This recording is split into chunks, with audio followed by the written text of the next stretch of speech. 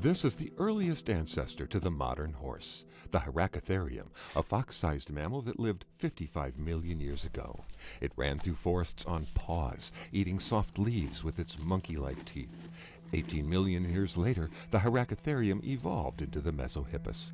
Standing at around 2 feet tall, the Mesohippus was fully tridactyl, having 3 toes per foot, and bridged the gap between the warm Eocene epoch and the cooler, grassier Oligocene. Its premolars evolved to become molars, better suited to eating the tougher plants of the time. While the Mesohippus was still a browsing animal, the Miohippus, living from 32 to 25 million years ago, was a grazer, running through the plains of North America. By the arrival of the Miocene epoch, the Miohippus speciated and evolved into the Merychippus. They resembled modern horses very closely, with a long head and teeth almost mirroring the modern form. Their feet were well suited for running long distances.